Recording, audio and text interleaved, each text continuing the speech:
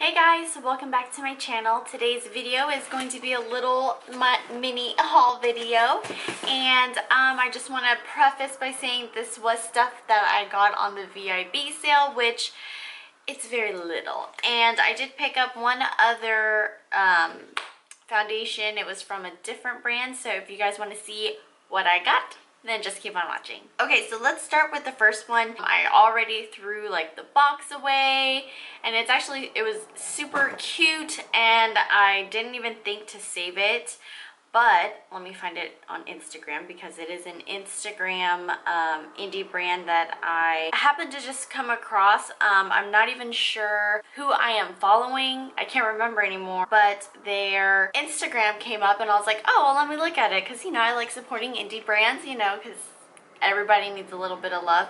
They are called Haley's Beauty, and I don't know if you can see that. And so I just kind of went through their Instagram and I was like, okay, they're an up-and-coming brand. So they're coming out with, or they came out with a primer, and then now they've just launched a couple of shades of foundation. So I was like, okay, cool, let me check it out. The only reason that it really caught my eye was they were doing a giveaway almost. It's practically a giveaway where they were doing free foundation for the first like 200 people. So I was like, yes! Let me see if I can get on that. And I noticed that they don't have like a super ton of followers, so I was like, what are my chances? So I picked up the foundation. All you had to do is pay for shipping. So I paid for a $22 foundation for $4.99 because that's how much the shipping was. And like I said, it's called Haley's Beauty, and this is what the packaging looks like. It's super sleek and compact. I really like it. I got the shade 4.5. It's the second to the darkest shade, so I understand that they're an up-and-coming indie brand, so they probably don't have a huge range for women of color. But I picked up the shade 4.5 because I figured, you know, it's about to be summertime, you know, I would like a more tan foundation. So I thought I'd pick this up. Unfortunately, I think it is way too yellow for me, so you just kind of twist this, or you pull it off rather, and it has like this funny little dropper. Like, have you ever seen like the whiteouts that are like this? That's what it reminds me of. So I'm just going to drop a little on the back of my hand, and it's a squeeze tube, and you just kind of close it back up.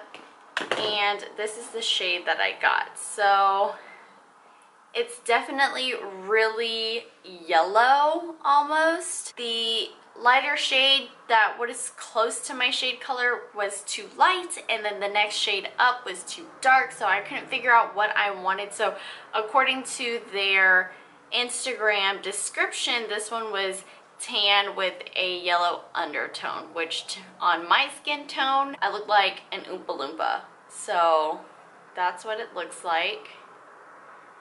But, you know, I'm gonna test it out. Maybe you don't need too much. It seems like it is a very full coverage, or at least a medium coverage foundation. It's very lightweight so far, so I don't know if I'm gonna try it on camera because I'm kind of scared. I don't want to turn out to look like an Oompa Loompa because that has happened before. Easter 2015, I was an Oompa Loompa and nobody told me. So that's the first thing that I wanted to show you guys. And the next couple of items I got from Sephora, so we're just gonna jump in. And I don't usually use my Perk points because one, sometimes I don't have what I want, and two, I'm just kind of like, well, if I just save them, I'll have a ton. So I actually did pick something up. It was a 500 point Perk, and it is hair care from the brand Amika. And my friend Julie was the one that kind of said, hey, try out Amika, you know, dry shampoo, because she knew that I was testing out some dry shampoos for a later video. But yeah, so I saw that this was a 500 point Perk, so I was like, let me pick this up. So it's a pretty nice size. I really do like everything that came in here. This is what came in here. So this is a pretty good 500 point Perk. The first thing that I see is the Perk Up Dry Shampoo. So this is what it looks like, and it is 0.75.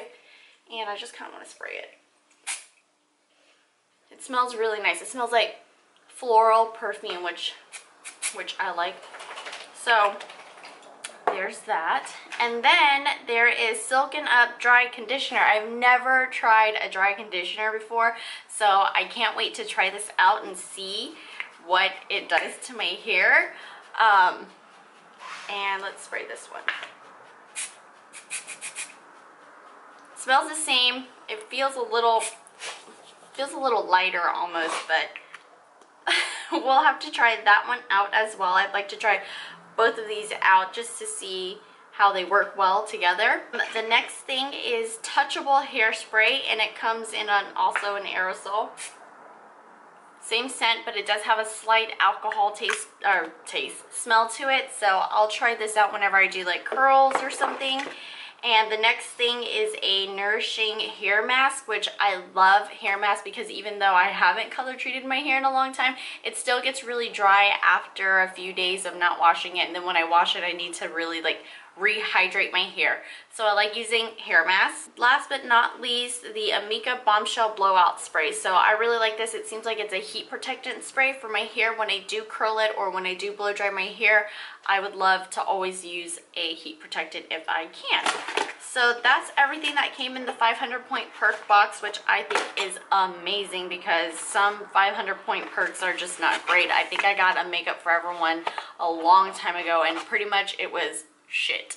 So I didn't really care for that. The next thing that I bought was actually a travel size of the Amika Dry Shampoo, just because I picked this up first and then I saw that and I was like, oh, I'll just get it, and I wanted to have a bigger sample size of it for my videos. So I did pick up a travel size of the dry shampoo. The next thing that I picked up is the Marc Jacobs Highliner. I actually got a sample of this in my Sephora Play box when I was subscribed to it a few months ago. It's probably maybe last year already.